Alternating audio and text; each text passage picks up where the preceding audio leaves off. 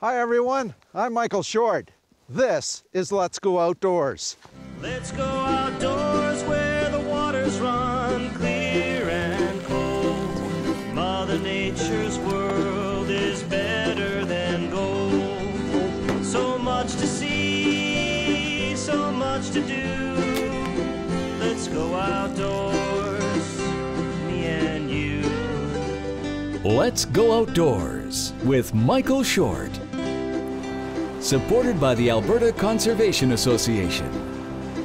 Hi everyone, welcome to Let's Go Outdoors. I'm Michael Short. Coming up, we take a backcountry ski trip to the Tonquin Valley located near Jasper. Alma picks up a paddle and heads out to visit Alberta's only canoe circuit located at Lakeland Provincial Park. Let's just take a walk down and we can have a look at your shoreline. Speaking of water, we take a closer look at a program designed to help folks who live around our lakes on how to be good stewards of our freshwater resources.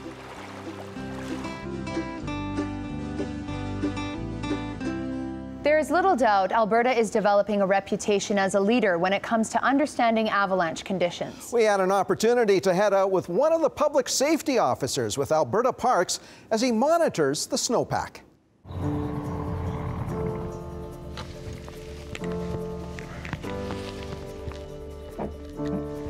So just how are avalanche conditions tested?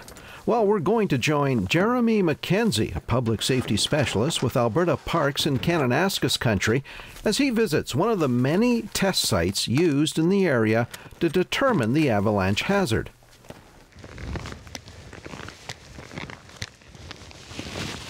Once a suitable area has been found, it's time to start digging. Now that a sizable area has been cleared, Jeremy can start to analyze the snow structure. Well, I've got an avalanche probe here, and mine has numbers on it, so I'm just checking the depth of the snow, and I'm going to start with a snow profile today. We do testing of the snowpack and the layering throughout the winter and as part of our forecasting program. And so some of the things that we're looking at is things like the density of the snow, the temperature, the crystal sizes and shapes, and that just helps us evaluate the type of avalanche hazard we have on any given day. Sort of the first part is I just sort of feel down and mark where some of the particular layers of concern are. So you can see visually there's some differences in layers, and I'm just sliding my crystal screen, and I'll do the same thing with my finger down here, just feeling for changes in density and any obvious layers. So there's one right here, it's quite obvious that we've been tracking all winter long. So by digging into the snow and looking at the various layers, and through some additional tests, Jeremy is able to get a pretty good indication of the history of the snowpack and its potential avalanche risk. So at the very basic level, this is something that would happen if we had an avalanche initiate. We've got a stiffer layer sitting on, in this case, a very thin but very weak layer, and that's all it takes. And we really like to have a look at these fractures because that came off very, very clean and very, very smooth, indicating that there's more possibility for an avalanche to initiate. It's those ice crystals that play an important role in understanding avalanche conditions. You have a couple of different types of crystals in general terms. Some of them actually bond quite well together and they sort of get stuck together, and those would be stronger layers. Then you get crystals, because of things like temperature and humidity, that don't bond well together, and they become kind of a loose, sort of a sugary type snow. This one in particular that's causing us some problems this winter is actually a V-shaped crystal, and when it gets buried, it can only hold so much load before it fractures. Some mountain locations are even more breathtaking in winter than they are in summer. Tonquin Valley is one of those places. This spectacular winter wonderland is located about a half-hour's drive southwest of Jasper. The trailhead is not that far from Marmot Ski Basin. While thousands go skiing each winter at Marmot, only a few hundred or so ski into Tonquin. But as our cameraman Bobby Jones discovered, those who do so are richly rewarded. The journey doesn't start off that exciting. a 12-kilometer trudge up an unplowed road. I'm amazed to see a pair of families making the hump in. How did these dads ever manage to keep a pair of 5-year-old boys and 7-year-old girls motivated to keep going? Chocolate, stories. We're starting to scrape the bottom of the barrel. We're getting into... It was getting pretty ugly near the top there, but yeah. A lot of potty humor was the last kilometer. Finally, they arrive at the Edith Cavell Hostel. How far did you guys go? Almost 13 kilometers. Are you tired? Yeah! What do 7-year-olds talk about for 8 hours? We talked about gymnastics. Yeah, and Hamtaros, and dressmaking parties for our Maple Leaf girls. And we always talked about, of course, hamsters. One of them. Well, I gotta confess, you won't see our group jumping around in the snow after a long day of skiing. Meet our gang, 6 men, all in their 50s. Day 2 of our trek calls for a 27-kilometer ski into a private lodge where our meals will be provided. Other than one long hill, the terrain is relatively easy, and the views just keep getting better and better. After about 7 hours of skiing, this will be the prize. The magnificent Tonquin Valley and the majestic ramparts, part of the Rocky Mountain Great Divide. It's just pristine, it's clear, you can see animal tracks, it's just, you can't get this in a city, you have to come out in the backcountry to get it. Like you could look back there at those mountains and you could just imagine that no one's ever been here. I don't think there's any range of mountains more spectacular in the world. At the lodge, Gloria is busy baking cinnamon buns for our arrival. 20 years of cooking in here and I still have to read a recipe. 20 years ago, Gloria's son bought this place, and she came for one winter to help him out. She's still here. Guests at the Tonquin Valley Lodge are treated to the finest of meals.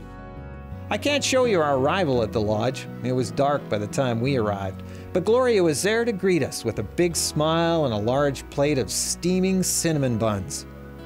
And we all made it, some looking more exhausted than others, though. Survival is the name of the game. Come here for survival and the scenery. I made the mistake of actually renting new gear, something I wanted to try, but perhaps shouldn't be trying on such an arduous trip. But the beauty about that is, though I was absolutely wasted, I mean, nobody left me behind. So. Day 3, we wake up to a gorgeous sunny day. There are wood stoves in all the cabins, a welcome comfort. In winter, there are 2 other places to stay in the Tonquin Valley. Tonquin Adventures is another private lodge, and the Waits Gibson Hut is run by the Alpine Club of Canada. This is our easy day. Some are still a little sore from yesterday, so we just go for a leisurely ski.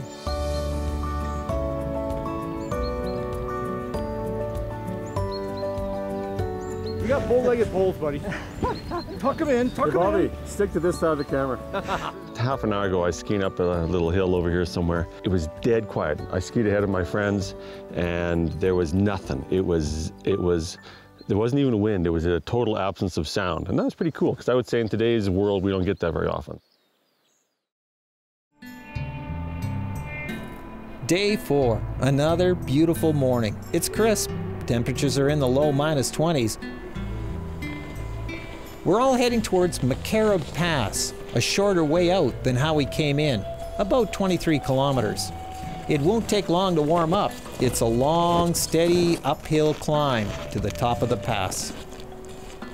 You can find yourself in places like this. They're magnificent, and the rewards are there whether you're 40 or 60. Gives you a lot of energy, I think, places like this. Yeah, it's totally doable. It's hard, it's challenging, yes, but it's not impossible, and I definitely encourage other people my age to come do it.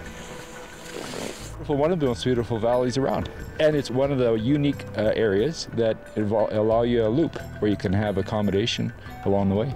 It's a good place.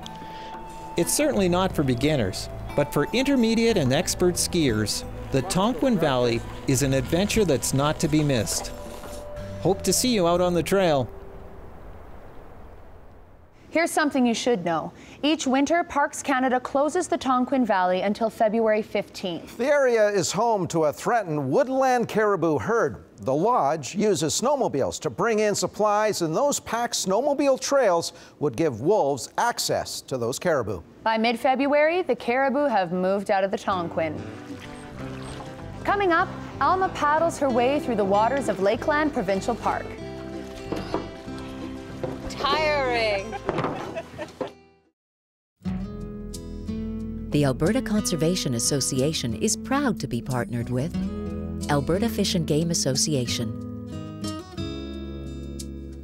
Alberta Hunter Education Instructors Association, Alberta Professional Outfitters Society,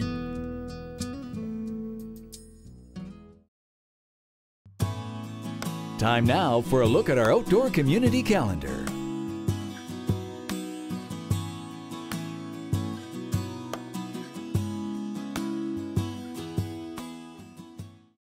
When it comes to understanding the impact the oil and gas sector has on our environment, there's no shortage of opinion. That's one of the reasons teachers at a junior high school in Grand Prairie see the value in taking their students on a field trip so they can form their own views of the oil and gas sector.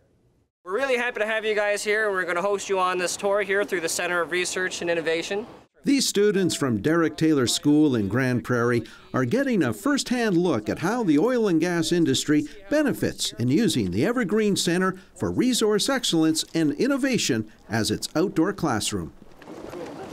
And the Oil Sands Group now, which now is formed into the Canadian Oil Sands Innovation Alliance, they are now planting upwards of 500,000 trees as a result of this project in Grand Prairie here. Our community and all of us are going to be involved in helping the oil sands reduce their environmental footprint. Students also get the opportunity to interact with some of the displays, which goes a long way to developing a better understanding of how the industry works.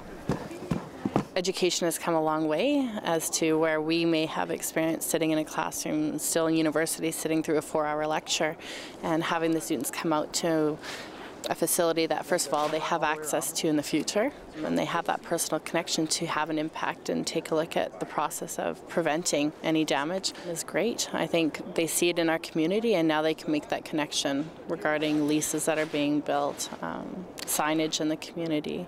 What does it mean? Sour gas wells, for example, that safety concern. They do have that connection. This is called a geogrid reinforced oil structure. From wind power, river and stream crossings to more topical industry issues. So with proper maintenance, a pipeline should last forever. This is called a GeoWeb road, and you guys are actually going to build this here today.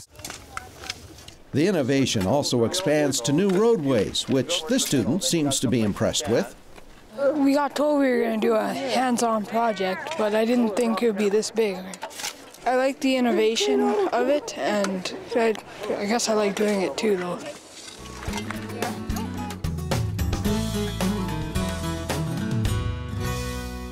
Michael, I hear Alma has decided to take up paddling. Yes, she's always game for a challenge, so I sent her up to Lakeland Provincial Park, just east of Lac La Biche. Road access to the park is excellent, and as Alma discovers, it's one of the best places in Alberta for a multi-day adventure by canoe.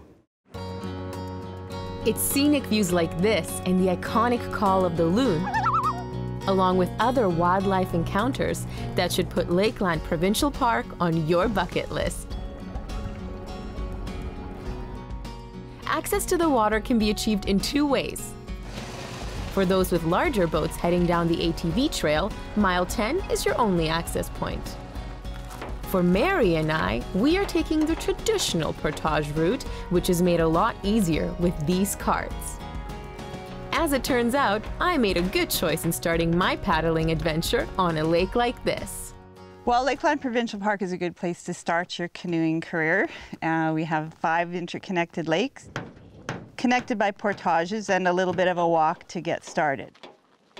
Part of the journey is meeting folks who have already spent time on the lake and can provide you with information, or in this case, an amusing story.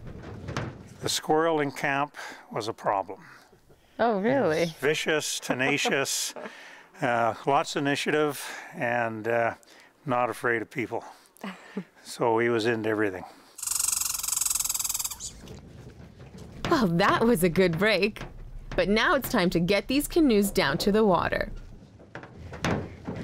We may have gotten sweaty, but we got here. Now we're on the water. As this is my first attempt at paddling, Mary is quick to offer some helpful hints. If you want to grip your paddle at the top with that hand and down by the neck with this hand, okay? So push off a little bit, and we're gonna try and get through this grass.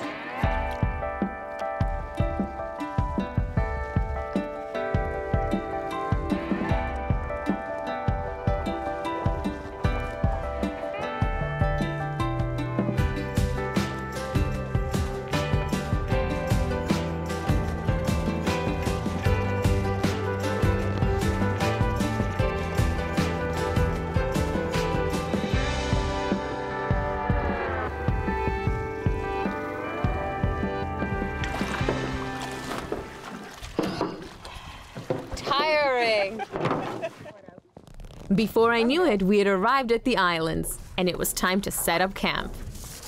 Now this would be enough room for 2 tents, you think? Yeah.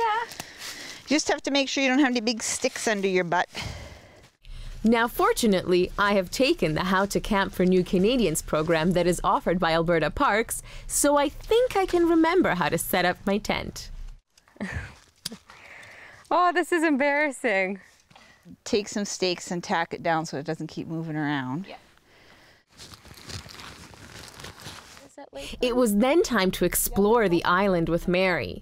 This is a very beautiful trail, Mary. There are lots like this around here? There's lots of trails in the park and in the adjacent recreation area. They're multi-use for the most part. They're for hiking and mountain biking, and some of them are even available for ATVs. Wow, Mary, this is a beautiful lake. Yeah, and the view changes every time you go around the corner. The reason Lakeland is so good is canoe circuits are really popular with all paddlers of all levels.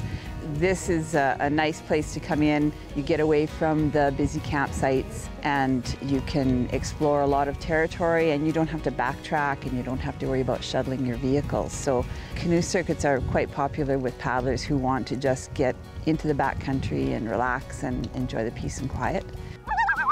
Ah, now that's the kind of thing I want to listen to.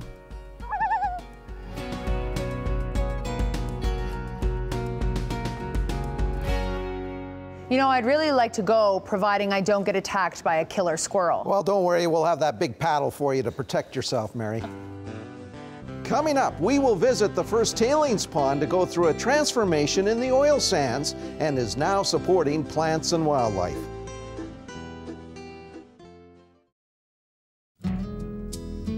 The Alberta Conservation Association is proud to be partnered with Alberta Trappers Association, Nature Alberta, Wild Sheep Foundation Alberta,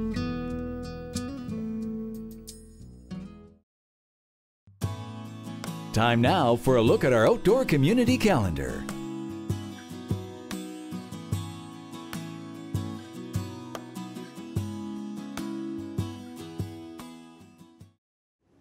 Back in 2010, Suncor became the first oil sands company to take a tailings pond and return it to a natural state.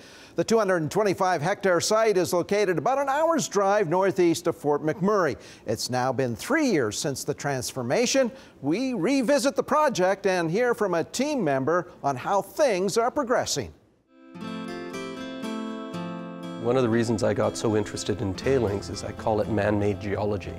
We're trying to recreate some of the formations that were there prior to us going in and extracting the ore.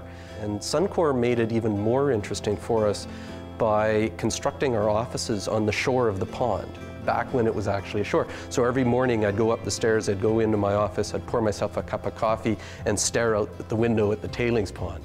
And it was a wonderful motivation to look at that and say, okay, our job is to turn this into hills and small streams and a wetland. And it was fantastic. It really is one of those projects that come along sort of once in a lifetime, once in a career that you get to work on something like this. And I was really honored to be able to work on that team and achieve what we did. Being the first tailings pond in the industry closed, nobody knew what to expect. Nobody knew how it was going to react, how the plants were going to react, what was going to happen to the waters. So it really is a giant science experiment. We've got monitoring all through there. We know where water is moving, we know how big the plants are growing, we know what areas the plants may need a little bit of help and what areas they're thriving. We see areas where there are species of plants just moving in on their own from the natural environment. We have an extensive monitoring program on the wetlands, so we know what's nesting in the wetlands, we know what animals are living on and near it. We monitor the aquatic plants very closely, so we're engaged with consultants, with university researchers, with a huge team of people that will likely be poring over this facility for decades to come. There's a lot to learn here, and that's really how we're treating it.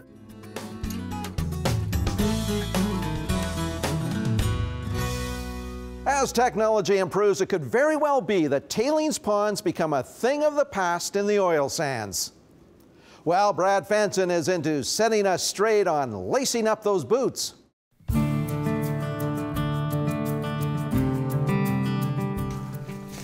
Hi, I'm Brad Fenson with the Alberta Fish and Game Association and your outdoor tip of the week. You know, sometimes the simplest tips are the ones we use the most. For me, there's nothing more annoying than boot laces that come undone. I mean, you want to hold them on tight so that they keep the warmth in, you get maximum traction out of your boots.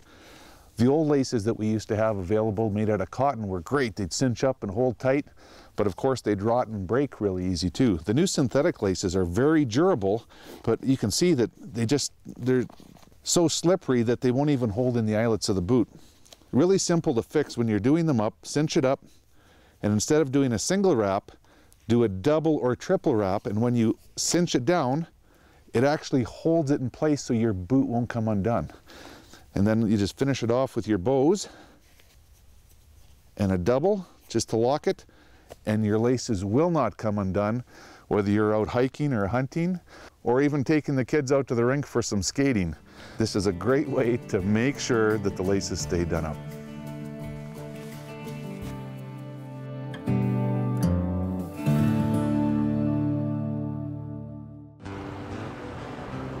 Coming up, we take a trip out to Sylvan Lake to see how an innovative program launched by Nature Alberta is helping cottage owners be better stewards of the environment. The Alberta Conservation Association is proud to be partnered with Pheasants Forever, Alberta Council, Treaty 8 First Nations of Alberta, Trout Unlimited Canada.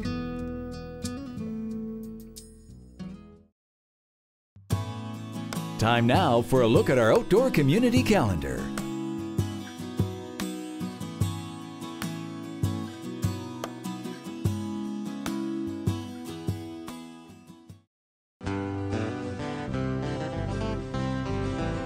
Owning a cottage or even living full-time along the shores of one of our lakes can be a very rewarding experience. However, some lakeside residents are unknowingly contaminating the water. So Nature Alberta has developed a Living by Water program to educate cottage owners. Let's go to Pigeon Lake, southeast of Edmonton, to learn which everyday household items can pollute a lake. With more than 400 consultations across 20 lakes, shoreline advisors like Ellen have been keeping very busy. On this day, she's visiting a cottage along the shore of Pigeon Lake, owned by Peter Pellet, who agreed to see what impact his summer home may be having on the health of the lake. Hi, Peter. Hi. I'm Ellen. I'm here for your homestead assessment. Great, come on in. When we were first here, everybody took it for granted.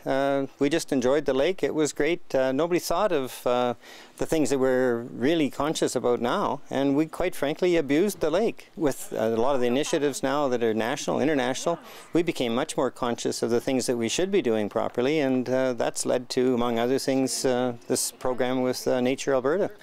One of the major things that we do like to look at is what kind of household cleaning products that you are using. Anything that could end up outside or in the lake is examined.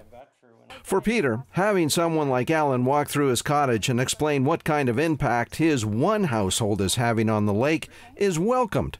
Everybody would like to do something positive to help the lake, but unfortunately, I don't know really what to do. We have to have somebody that is technically available or knowledgeable to steer us in the right direction. And once they understand it's confidential for them, it's not a tattletale type program, they're totally on board. In Sundance Beach, we've got, I think, 36, 38 people already in the last 3 weeks that have said, yes, do an assessment for me this summer and give me the report. I'd like to learn how to do things better. Are you using any kind of fertilizers on your lawn? As the inspection continues, Peter did learn a few things about the products he was using. A couple of things were a surprise. The shampoo we're using is carcinogenic, apparently, so I didn't know that, etc. So we'll make a change there. We should expand the fern bed at the back of the cabin where the drain spout direct our runoff water to collect more and prevent it from going to the lake. And I guess on the other side, we're doing a lot of things really quite well, so I was thrilled. It's informing homeowners about making small changes that ultimately will enhance the environment around our lakes. We really try to make it as manageable as possible so people can see that it's not hard, and these little changes do add up and have a really big impact on protecting the lake. So it's kind of like, listen, all you have to do is stop mowing this one area, or all you have to do is next time you're at Safeway, grab a different cleaning product. Let's just take a walk down and we can have a look at your shoreline. Unlike the bedrock of mountain lakes, the majority of our prairie lakes are based on nutrient-rich sedimentation. Of course, the water is going to have more nutrients naturally, but at the same time, the unfortunate thing is that it kind of sets us higher. So, you know, we add a base level of nutrients to it, and that increases us to a point where the lake has too much nutrients, just because naturally it already has nutrients. Whereas a BC lake, if you add some nutrients to it, it kind of has a longer ways to go before you're going to get it to the point of, you know, a problematic situation. This means doing all we can to help control what gets washed into the lake from our property. What happens is when there's a heavy storm, all the water rushing through the spout won't be able to be readily absorbed into the soil. And so there's a greater chance that it's going to run actually down towards the lake off of your property, picking up contaminants and end up as surface runoff in the lake. The solution, at least in Peter's case, is a rather simple and inexpensive fix. We like to direct downspouts into areas of dense vegetation where their root systems will be able to pick up some of that runoff and help absorb it and make sure it gets filtered through the soil. Okay. So a really easy option would be just to kind of extend this fern bed you have here. Or another great way, which helps you to conserve water as well, is just installing a rain barrel. Another key area of concern is, of course, the shoreline itself. It's here that some property owners make the mistake of removing weed beds in order to improve swimming conditions. People have this notion that anything that grows in the water is a weed, and that's a really kind of hurdle that we try to break down immediately, because, you know, cattails, those are all native plants and so important for holding your shoreline together and for habitat. I mean, how often do you see bird nests in the cattails, or, you know, other animals using the cattails, fish especially? So we really want to keep those reeds in place. Like, they're critical. You know, they do a lot for your water quality in terms of filtering out nutrients, and also just in terms of turbidity. So I mean, if you have a property that has been cleared and you go look at the water adjacent to the shoreline, it's going to be muggy because, you know, this dirt from the shoreline is just eroding into the water. Whereas if you have a property with cattails, you know, they're going to hold a lot of that sediment in, and then, you know, the surrounding area will be clearer. Give Nature Alberta a call if you would like to have a confidential environmental assessment done on your lakeside home. Well, here's hoping more cottage owners take up this program, Mary. Yeah, it's great that it's free and confidential. If you would like to catch previous stories featured on Let's Go Outdoors, then track down our website at letsgooutdoors.ca. Remember, the outdoors is here for all of us to enjoy. If you see someone taking away from that enjoyment, call the Report a Poacher line. Till next time, I'm Mary Hulbert. And I'm Michael Short. Let's go outdoors. I know where I want to be, outside, wild and free. Let's go outdoors, let's go outdoors, you and me. Let's go outdoors where the waters run clear and cold. Mother Nature's world is better than gold. So much to see, so much to do. Let's go out.